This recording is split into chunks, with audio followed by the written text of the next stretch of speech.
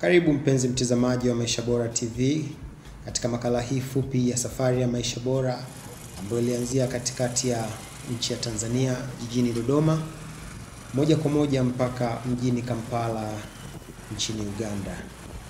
Kwa udhamini mkubwa wa Letusi Design na Hope Bill International Women's Group, tulipata nafasi kubwa sana ya kutoa mafunzo ya batiki za mshumaa ndani ya nchi ya Uganda na pia kupata nafasi ya kupita hatua kwa hatua ndani ya mji wa Kampala kuweza kufahamu wapi batiki zinauzwa kwa kiasi gani, nini changamoto ambazo zinaikumba sana soko hili la batiki, na ni jinsi gani ambavyo wafanyabiashara pamoja na wazalishaji wanapambana na changamoto hizo.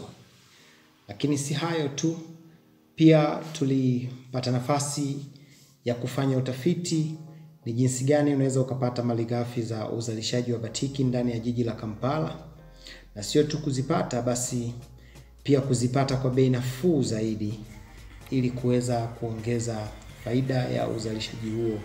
Kama ilivyo kawaida ya Maisha Bora, huwa tunatoa elimu lakini pia tunakufundisha biashara na jinsi ya kutumia mbinu mbalimbali kuongeza faida. Hivyo basi, kama unavyojionea, aina mbalimbali za batiki tulizikuta madukani, madera ambao Maisha Bora tumekuwa tukiyafundisha mara nyingi, na vile ambavyo wao wameweza kuyapa thamani kama ambavyo unaona. Lakini pia tuliweza kugundua aina nyingine ya madera ambayo yanatoka nchini Uganda, na yamekuwa ni changamoto kubwa sana kwa batiki ambazo zinatoka nchini Tanzania, haswa hizi batiki za mshumaa. Kwa upande mzima wa ubora na pia upatikanaji wake. Hivyo basi tuliona ni vyema tukaongeza kipengele hiki katika darasa ambalo tumekuwa tukilifanya katika mafunzo mbalimbali ambao tumekuwa tukiyafanya. Kwa hiyo kwa sasa, kwa wale ambao mtaendelea kujifunza kupitia Maisha Bora, mtapata nafasi ya kufahamu mawili matatu kuhusiana na soko la batiki nchini Uganda. Imekuwa ikitambulika mara nyingi, wafanyabiashara hubeba batiki na kupeleka nchini Uganda, lakini kwa mara ya kwanza katika historia ya Tanzania, wajasiriamali wenzako Maisha Bora tumekuletea wewe kwa karibu sana, ili wewe uweze kupata kufahamu wakati unazalisha, uweze kujua ni bidhaa gani ambazo unaweza kuuza. Kama unavyoona kwenye video, hizo ni batiki kutoka nchini Uganda, ambapo mimi na wanafunzi wangu tulizikagua kwa karibu sana na tuliyaona mengi ambayo tutayafundisha katika mafunzo. Lakini si hilo tu, bali pia tuliweza kuona upatikanaji wa material za uzalishaji na bei zake. Na kitu ambacho tulifurahi zaidi ni kuona kwamba vitambaa vya ambavyo ni vitambaa vyenye quality nzuri pia vinapatikana nchini Uganda. Mpenzi mtazamaji, kama unavyoona madera ya mistari yakiwa yameongezwa thamani, yamedariziwa vizuri na kupendeza kama unavyoona. Hii ni jinsi gani ambavyo wenzetu wanathamini kazi za mikono, wanathamini batiki. Kama ambavyo huwa tunasema kwamba batiki ni bidhaa ambayo unaweza ukauza duniani kote. Na huu ni mfano mdogo tu, ambapo nchi jirani wenzetu wana maduka zaidi ya 100 ambayo nimeona wanauza batiki katika ubora wa hali ya juu sana. Hayo maduka unayoona, hivyo vitenge vilivyopangana, hivyo vitenge ni batiki. Na huyu ni mmoja kati ya mfanyabiashara ambaye tulizungumza naye, akatueleza pia changamoto za vitambaa ambazo wajasiriamali wa nchini Uganda wamekuwa wakilalamika, na kumbe pia zinafanana na za kwetu nyingi. Lakini pia ameweza kutueleza lile swala la Wachina kuzalisha batiki, kama ambavyo Maisha Bora nimewahi kulizungumzia katika video ya YouTube. na huku pia tumelikuta likiwa ni changamoto. Basi mtazamaji wa Maisha Bora, naendelea kukutembeza katika maduka haya ujionee ni jinsi gani madera yamepewa thamani, ya karembo, ya karembeka, na bei zake pia ni nzuri, zimechangamka. Na hayo tutayadiscuss zaidi kwa wale ambao mtajiunga na kozi yetu. Tutaongeza hiki kipengele cha kulitazama kiundani soko la Uganda kwa ajili ya kupeana faida zaidi.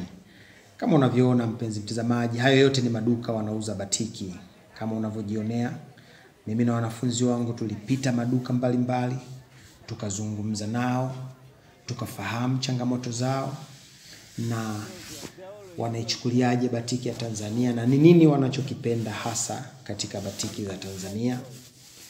Wakina mama walitueleza hivyo. Kama unavyoendelea kuona, batiki kama hiyo imechorwa picha ya mama yoyo akiwa amebeba mtoto. Ni vitu ambavyo huku tunavidharau, lakini kwa wenzetu wamevipa thamani na ni moja kati ya biashara kubwa sana. Basi tuliendelea kushuka downtown Uganda, kwenda sasa kutazama pia upatikanaji wa malighafi kama nilivyosema hapo awali. Na tulipata bahati ya kupata maduka mbalimbali. Tulipata aina kadhaa za mshumaa, lakini pia tulipata rangi na kemikali zote. Kwa hiyo wanafunzi wangu wakawa wameenjoy zaidi, kwa maana sasa tulikuwa tuna uhakika kwamba mafunzo yetu yatakuwa yamekamilika. Hivyo kama unavyoona mpenzi mtazamaji, hapa tulimkuta mjasiriamali ambaye anauza malighafi ikiwemo mshumaa na aina mbalimbali za madawa. Hivyo tunakukaribisha sana wewe ambaye ulikuwa labda una maswali kuhusiana na soko la batiki nchini Uganda. Basi ni wakati sasa wa kujibu maswali yako, na hata kama ungependa kwenda kuzalisha batiki nchini Uganda, ni wakati sasa uweze kupata contact za wafanyabiashara watakao kuuzia malighafi, lakini pia potential customers ambao wanaweza kununua bidhaa yako.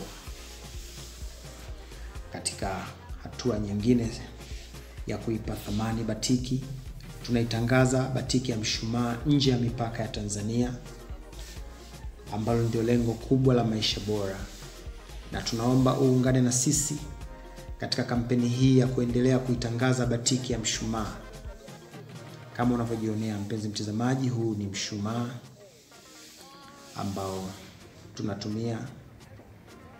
Na baada ya kutoka kwenye maduka mbalimbali ya malighafi, pia tulipata bahati ya kutembea katika duka moja la mjasiriamali ambaye huuza vifaa vya printing, lakini pia kwa bahati nzuri rangi za batiki anazo, rangi za maji ya baridi, lakini pia ana rangi zile za maji ya moto ambazo zinaitwa vat colors kama ambavyo nilikuwa nikifundisha.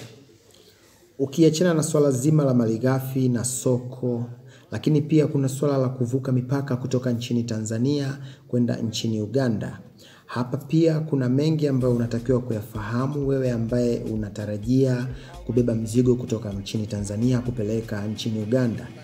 Na haya yote tutayajumlisha katika package hii ya kipengele hiki ambacho tutakiongeza katika ile kozi ya beginners wote katika batiki za mshumaa, lakini pia hata wale ambao tayari mlishajifunza na sasa mnafanya biashara, wale wajasiriamali mlioko katika mikoa mbalimbali ambao ni wanafunzi wa Maisha Bora ama huwa mnaendelea kujiongeza kupitia Maisha Bora. Basi hii ni nafasi yako pia ya kuangalia ni jinsi gani unafahamu haya yaliyoko nchini Uganda, na jinsi gani na wewe unaweza ukajiongeza, na package hii haijajumlishwa katika yale mafunzo ambayo ulishalipia. Hii ni package mpya kabisa ambayo wewe utatakiwa ufahamu jinsi gani utaratibu ulivyo wa wewe kuweza kupata topic hii. Basi kwa leo mimi nafikiri sina mengi zaidi ya kwamba tuliendelea na training, ambapo baada ya kufahamu soko, kufahamu malighafi, basi tuliweza kupata meza, tuliweza kupata shelter. Kama unavyofahamu, batiki za mshumaa zina mambo mengi.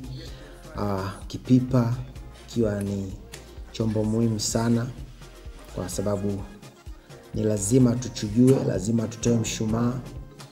Hivyo basi baada ya kukamilisha vipengele hivi, moja kwa moja tulianza kujifunza kwa ukaribu sana, kwa kuangalia quality za vitambaa na yale ambayo tumeyaona mjini. Tukaweza kuangalia ni jinsi gani models zinapatikana, maua, urembo na vitu mbalimbali. Hivyo baada ya kwamba sasa somo hili limeeleweka katika hatua hii ya awali ambayo wote tulipitia na wote mnaifahamu jinsi ya kujifunza batiki kwa kutumia vitambaa vidogo ili usiweze kupata hasara. Basi baada hapo sasa tulienda kufunua vitambaa vyetu, tukaingia kwenye workshop, jiko likawaka, mshumaa ukayeyuka na vitambaa vikaanza kutendewa kazi. Kama unavyojionea, mshumaa wetu mpya kabisa. Tulizunguka meza, tukajifunza, na takribani siku 2 zilitutosha, na tukaanza kufanya kazi mpaka kufikia hatua ambayo ilikuwa ni faida kwa kila mtu na kila mtu alielewa. Ilikuwa ni training yenye furaha sana.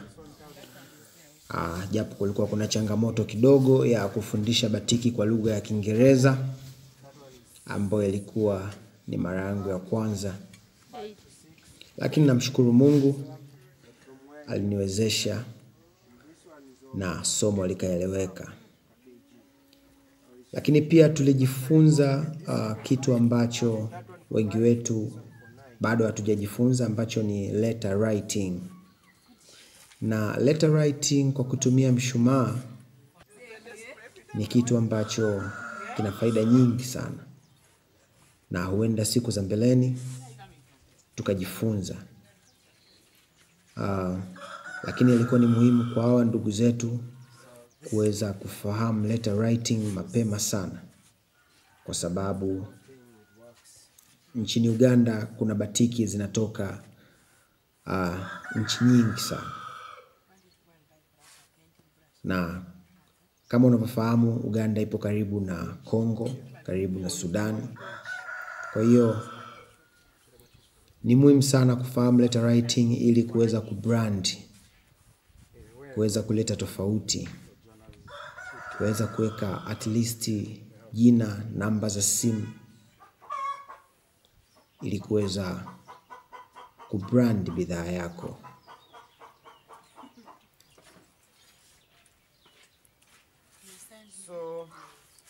Karibu sana Maisha Bora. Kazi yetu ni kuelimisha East Africa, Central Africa. Kote tunafika ukituhitaji, na tunayo kozi ya online kwa wale ambao hawafahamu. Kama ndio mara yako ya kwanza unaangalia video hii, ipo kozi ya online ambayo imeshindiliwa, imekuleta karibu, imejazwa katika namna ambayo inakuwezesha wewe kufahamu batiki za mshumaa kirahisi mno kuliko vile ambavyo wewe unaweza kufikiria.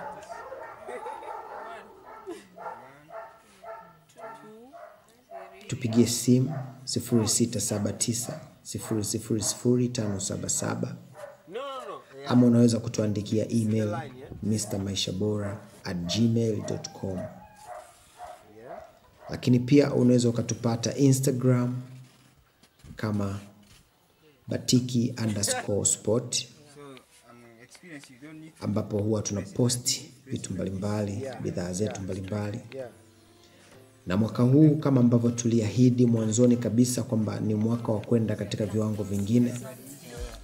Hivyo basi mimi na timu yangu tumejipanga vilivyo sana kuipeleka Batiki ya mshumaa katika viwango vingine. Na wewe ambaye uko nyuma yetu, tunaendelea kuhitaji support yako. Na sisi tupo kwa ajili yako. Unaweza ukatutumia zaidi, ili wote kwa pamoja tuende katika viwango vya juu sana.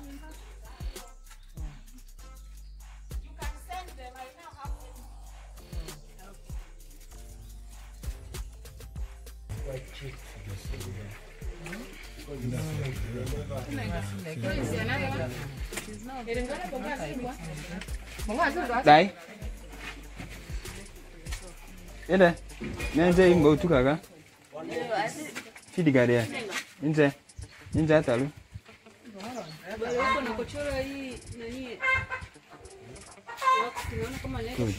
Hola.